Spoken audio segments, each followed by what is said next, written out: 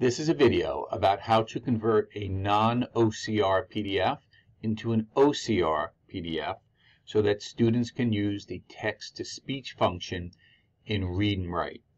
So here I have a PDF. I opened it from my Google Drive, and now I'm going to go ahead and open it with Read and Write because I want to use the text-to-speech function. And I'm going to see that this is not possible because it's a non-OCR PDF. And here you see this message right up here. It's telling me cannot see any letters. So this is essentially a picture. It doesn't recognize the individual letters. However, we can try to convert it to an OCR document so that it can be read. Now, with Read and Write, you can try and use the screenshot reader. Go ahead and click on this and select a word or two or a sentence. It will sometimes read it to you. Excerpt. So it depends on how clean the document is, and it depends on the amount of text. So it's not a great option for a lot of text, but it can work with small amounts of text. But let's see if we can convert this to an OCR type of PDF.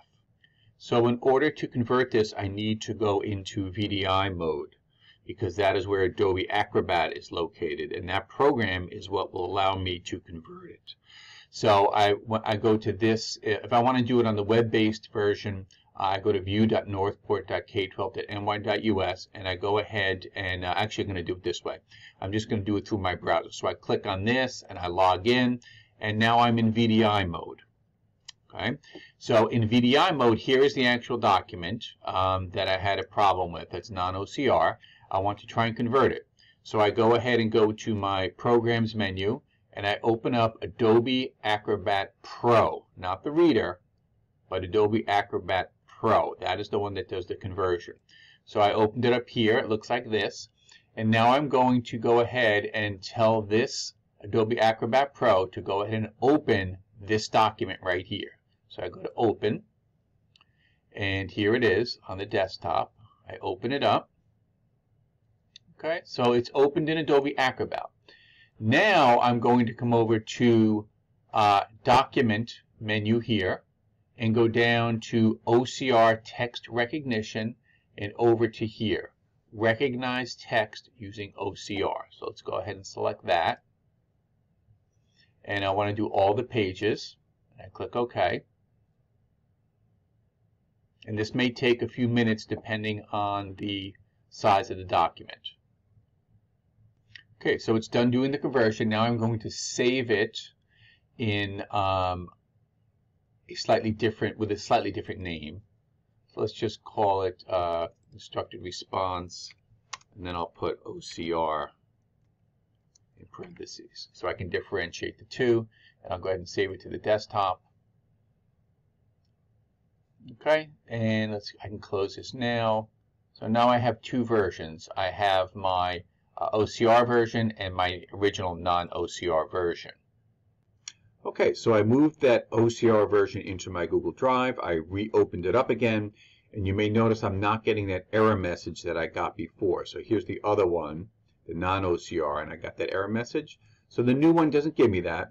And even though this isn't the cleanest PDF, it will still read. So if I select this sentence here and go here, it was late one evening when we got back to Boston. Okay, you get the idea. So that's one way to do it. Now, you can also note, now that it is OCR, you can copy and paste this into a Google Doc, which may be even a better idea.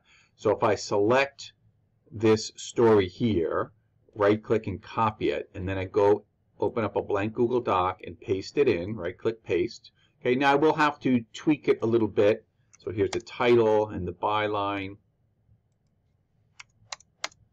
Okay, like so. I can change the text if I want. I need to look and make sure that there are no problems in here, like maybe this quotation mark is not quite what it should be. So you will have to, if it's not a clean copy, you may have to go in and tweak it a little bit. But now Read and Write will work very well with it. If I turn it on here, turn my extension on, and go ahead and ask it to read.